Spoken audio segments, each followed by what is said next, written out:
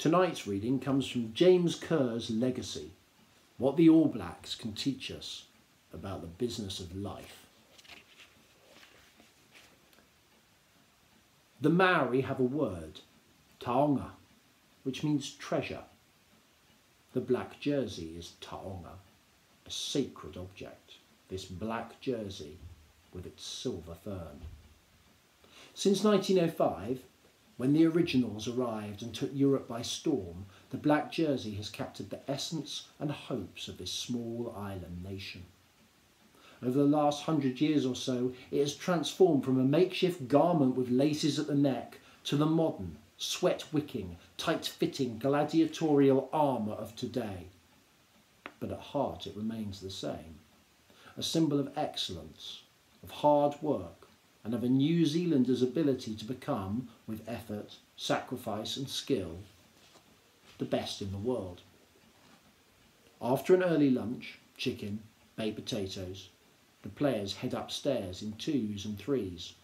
The captain, Richie McCaw, Kieran Reid, Tony Woodcock, Brad Thorne, Joe Rocococo, the chosen ones.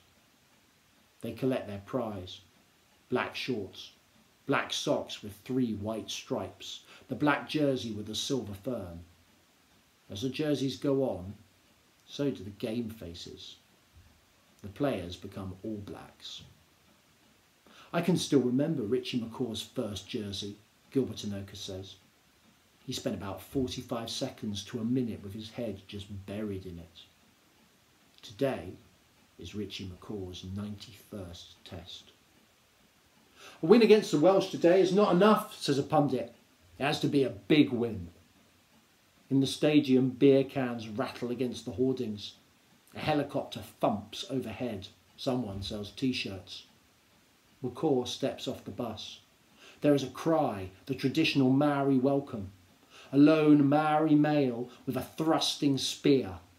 There is an explosion of camera flashes. McCaw accepts the challenge on behalf of the team. Women swoon. Men too. The All Blacks head for the sheds. Under the stadium, there are trestle tables loaded with liniments, bandages and cups of carbohydrates. The New Zealand flag is on the wall, the Union Jack and the Southern Cross. There are no histrionics. The team prepares silently, many in headphones. Above, 35,000 voices chant, black, black, black. The coaches hang back as the players prepare.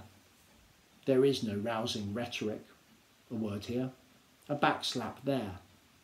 Now it is all about the players, about the being of team. The talking is done, it's time to play rugby. The All Blacks win 42-7. In the sheds, the drinks flow. The room fills with journalists, politicians, sponsors, their sons' best friends. Dr. Deb administers stitches. Richie McCaw drags himself out for the media. A few forwards shiver in large ice-filled rubbish bins, a state-of-the-art recovery technique. Pacifica rap plays, then some reggae.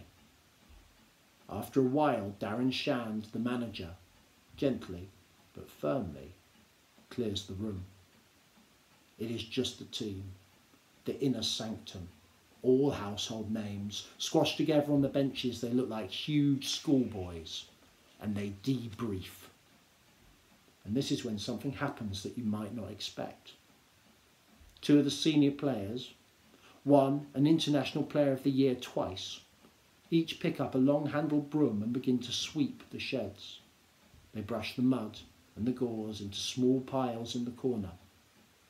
While the country is still watching replays, and school kids lie in bed dreaming of All Blacks glory, the All Blacks themselves are tidying up after themselves, sweeping the sheds, doing it properly, so no one else has to, because no one looks after the All Blacks. The All Blacks look after themselves.